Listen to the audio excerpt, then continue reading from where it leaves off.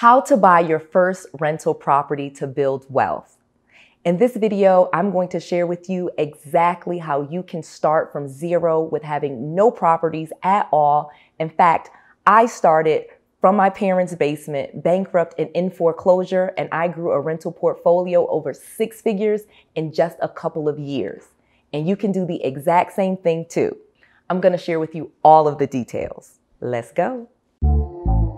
Noelle, yeah, she can fix that. You gotta get it done, no, you need to do it better. Well, she can fix that, yeah, she can fix that. Investment to get back, trying to get a big stack. She can fix that, let's fix that. I'm going to share with you exactly how to find the best property, spending almost little to no money and actually helping people in the process.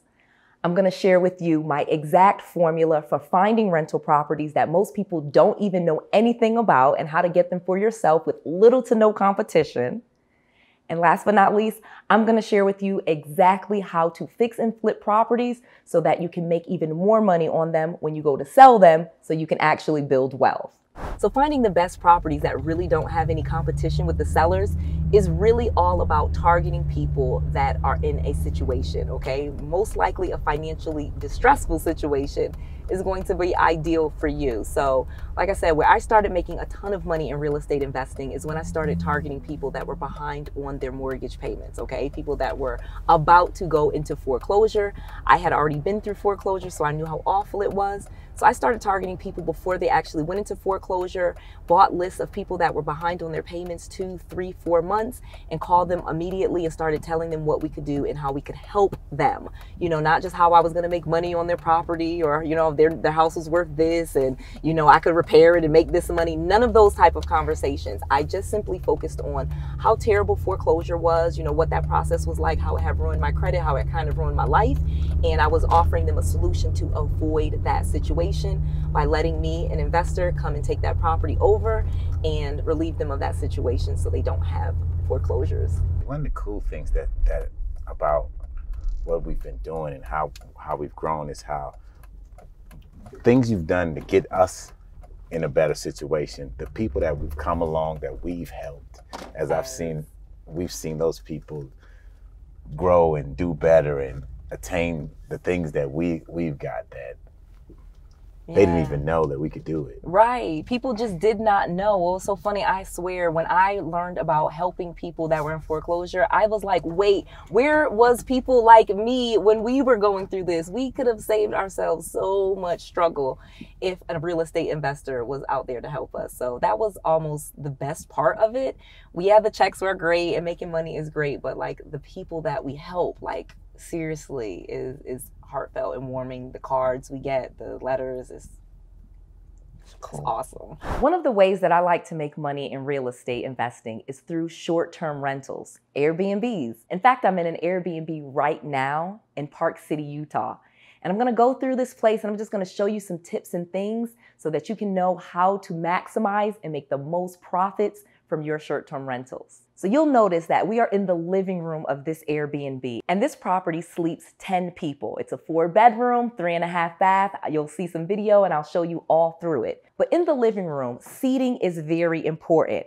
You'll notice that we have some couches here, and that is very important to have both a love seat and a couch and a sofa. If there's only one sofa and you only have one shared living area, you might want to make this sleeper sofa instead of just a sofa that sits normal people. But this one is beautiful. I love the material. It's a faux leather and that's very durable. I usually recommend sofas and couches like this that have the faux leather because it is so durable. It's easy to clean, it's easy to maintain, and most people don't damage them very easily. It's very durable, high quality. And the great thing with sofas and seating, you want to make sure, of course, that you have enough seating for the number of people that the home sleeps. So like I said, this home sleeps 10. You want to have adequate seating for everyone. There's some extra chairs here. They're beautiful. You'll see they're also faux leather, but it's a great decor and it all kind of goes together, very simple. And this property is themed for the mountains and the ski area. And it's very important that when you're doing Airbnb, you can maximize your profits by theming the property for the area that it is in. Another important thing that you want to do with your short-term rentals, if you want to furnish and do the Airbnb thing and have short-term rentals, it is very important that the televisions usually are mounted to a wall. This is for safety. This is usually so that this TV couldn't fall on them. Nothing could really happen to it. And it also helps with theft, okay? So one of the things that are usually stolen from Airbnb properties, short-term rentals, are the televisions, because nowadays they're very inexpensive, but they're a lot lighter and easier to carry. And of course, people came with their cars, and so they really could, if they wanted, steal the TVs, and that was one of the more riskier items. So mounting it on the wall both protects you, because it is obviously safer this way. It can't fall over on a child, and it will deter theft. Okay, so let me take you through the rest of this beautiful home so you can see everything. You know, sometimes in my properties, what we'll do here is we do put place settings. It looks really nice and people know exactly what this space is for. It takes beautiful pictures. Because one of the things with all of your rental properties, whether it be long-term or short-term rental, pictures matter. You know, people find the properties online and on different websites. So your videos and your pictures really matter. So making sure that your property is themed appropriately, making sure it's painted, making sure that there's little decorative items. That's so important. Not just the necessities. Of course, you need the necessities like forks and knives and all of the appliances and things of that nature. But then there's decor stuff that's really important that makes your listing stand out. Things like, you know, dishcloths that match and, you know, clean, nice ones. And again, clean appliances that smell nice and that, you know, are not just functional, but they also look nice and they match. You know, I think sometimes people have short-term rentals or vacation properties and they use it as a dumping ground for their old stuff. Let's not do that. Buy new and nice stuff for your vacation rental and treat it like a business, and then it will be a business. Obviously, you want to make sure that you don't have food and things like that inside of here. This is probably someone that does have things in here, but there really shouldn't be anything inside of the pantry. Even if this is your home, obviously you should box these things up and leave. You just do not want, what if someone just started sticking their hands and fingers inside of that stuff and then left? You know, you just don't want to do that. So obviously fire extinguisher is super important. You want to have all of the safety measures. Absolutely love some of these type of things, of course, like smart thermostats. That helps you because I'm sure the homeowner has an app and they can see exactly what the temperature is that we're going up and down. And then, of course, notes and signs that let people know what it is that they're supposed to do, making sure they're clear and nice. So it's super important. And out here we have the patio. So of course, I love having a nice space. I love that this one has a nice thick door and a screen. So even if you wanted to leave the door open, bugs wouldn't get inside. But just a nice area where people can sit and just comfortable seating. That is, again, very durable, very easy to do, nice little view. So if you're on vacation or even if you wanted to work, you could just come right here and sit at this little table. It's absolutely beautiful. Blue sky, very pretty. I'll show you that a nice grill and how beautiful. What a great amenity a nice grill is, and people love to cook out. If you want to have a property, you should definitely have a barbecue grill of some sort or let them have access to one because people do enjoy cooking out and barbecuing. And this is a very, very nice grill. All right, now we're going up the stairs. So in this area here, oh my gosh, they have this open little space with a nice little desk. And this is so important because on your short-term rentals, you actually can advertise this property as being for work if you have a workspace, if you have a printer, and that's really it, and Wi-Fi. That's it. So they went a little further, and they have some paper there, and they have, a nice little lamp, a very comfortable work chair. And so I think this is a great little workspace, and it's really adding value. Here is a bedroom that we have here. This is a queen size bed, very, very good furniture. I like how they really went with that same rustic feel, nice decor, again, very themed type of things with the lamp and, again, ski. They really went all out. These actually with these little pieces right here, it is very, very themed for Utah and the mountains and a ski resort. Getting a kid's bedroom here, maximizing space, getting extra beds, as many beds as possible in a property, but still making it look nice. They really did a good job because I don't think any kid could break these even if they tried. And then, of course, the nice little characters with the matching bed sheets is always nice. This all room just gets all pulled together with all the decor and, very clean and nice, and it all matches very well. and seems very durable, but the furniture, sturdy. So just as a bonus tip, when we are talking about getting your first rental property and fixing and flipping for a profit, it is so important that the flooring that you get is quality, especially in a rental property. You need to get quality flooring, but you need to pay a good price. You do not want to overspend, and you definitely don't want to get expensive carpet that is really not necessary for the home or the market that you are in. Again, quality is so important because tenants do have a tendency to do wear and tear on a carpet, and you do not want to have to replace the carpet every single time a tenant leaves. You also don't want to spend $1 million getting the nicest carpet that you want and that you love for your home. That's just not how you're going to make a profit. So again, you need to balance quality with your budget, and that's the key. So let's talk about the transition from, obviously I started off in real estate investing. I started off wholesaling, just kind of flipping contracts. Then we got into fixing and flipping kind of the correct way. Obviously we did it the wrong way and lost everything. But actually, after I learned how to do it the right way, I was actually pretty good at it. And you got really, really sick of flipping really fast. Tell me why, because I still kind of like it. Man, you got some, so the thing is, when we go to do an Airbnb or a house we're gonna flip, she has to get the perfect colors, and she has to do this big thing with it. So we're at Home Depot, and she's going through the colors of the paints. Yes. And we got to get the right blue, and they all look blue to me. Right, and I'm showing you the different swatches, and you're like, blue, jacket blue, this blue, is this blue, man? No, they're not. They're literally different. That's why they have different names. And all you hear is, as I try to drift off to something, but Randall, what do you think of this blue? What do you think of this blue? I'm like, it looks good. I'm going to say this because he is like diminishing how important it is during your flips to put your own little touches on it. Now, no, this is not, HGTV and all this crazy stuff that some of these people do. That's not real life.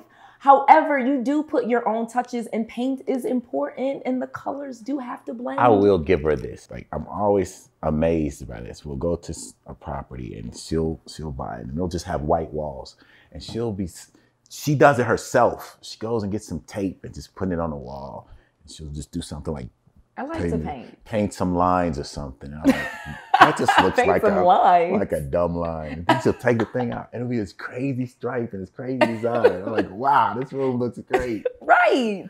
I will get right. And it's so easy to do. And I'm going to tell you another thing. This is so funny because one of the things with flipping, people don't realize is, yes, that stuff is important, but really a true flip and how you actually make money on a flip is starting with a very terrible house. So I would target people that were in property problems, having a dilapidated house, or they couldn't pay for it, or they just didn't care for it, or they inherited a house. That would happen so much. We made the most money off of houses people inherited that they did not want. So I think that's a great way to flip, and that is probably the most profitable way, but there is some horror stories that goes along with terrible houses. And I think she uses me as the gauge of those houses. Like, if I go in there and be like, oh, no, oh my God, let's get this one. Everyone, as he goes in, right, because you're always like, this is awful. You always think that it's awful. And I'm like, no, this is a gold mine. It's always, beep, beep, beep, open the door. All right, Randall, go in there and look. Right, you gotta go in first. You always don't want to go in first. I don't know why. I go in there and I see all this carpet tore up, and what are you gonna do with this? I'll take it. What are you talking about? What are we doing? Then I come back and it looks great. Right. But I guess she uses me as the gauge of, why are we doing this? Yes. So the last house, and it's so funny. So now we used to do a lot of flipping, and what he got really sick of flipping, and I think it was probably the cat house. Was it the cat house that? The cat house. The cat house still gives me nightmares. Just go in there. So tell them about the cat house. So again, it's gonna do, and I'm expecting not to see. The outside of it was not that bad. Actually very nice. It was a triplex. So the outside of it is, the paint and everything. I go inside, there's a cat that's having kittens laying right there, and it's another cat laying there that is deceased. And it's a dead cat in here. Sometimes the houses are smelly. smelly. It's a dead cat in there. What are you It talking smells about? bad, but you can get smells out of houses. She's looking at the structure in the wall. I'm looking at, there's a dead cat on the ground. What are we doing, man? You get the dead cats out. We're not going to sell the house that way. And it doesn't come, the dead cats don't come with the house. We knew that. I don't know.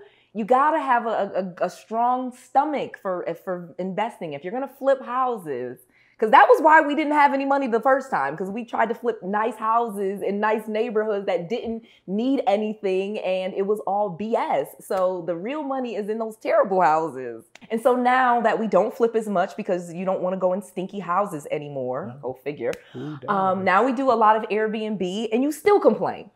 I mean, we spend so much time shopping first. Shopping. We have to do a lot of shopping for our Airbnbs, and I actually enjoy it, but let's talk about the shopping. We don't just go and buy one couch. We're buying for 5 houses. Well, it's a lot more efficient that way, first of all. We're there all day. And she has to pick the right one and this one. What does this look? Does this go with this? Does this look like this? I'm like, yes. And the price matters. That's another thing, of course, that you think that price doesn't matter. And so sometimes we have to not just shop. Shopping is not just buying things, first of all. Everyone knows that. Shopping is price checking and comparing and the quality and trying things out, right? Yes. Yes. Yes. Yeah. So it's shopping, not just buying. He just wants to buy. Let's get some stuff and go home. No. Let's see if we can get it $100 cheaper.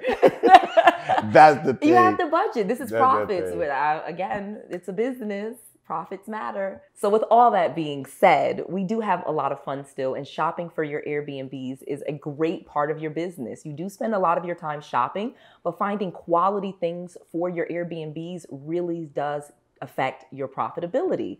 So we have some beautiful properties, obviously, and we don't spend a lot of money furnishing them. So I think this is an absolutely perfect way to spend our time because it does turn into profits. It does. I would agree. I do get to spend time with you. So right, and it's fun. You know you love hanging out with me. Yes.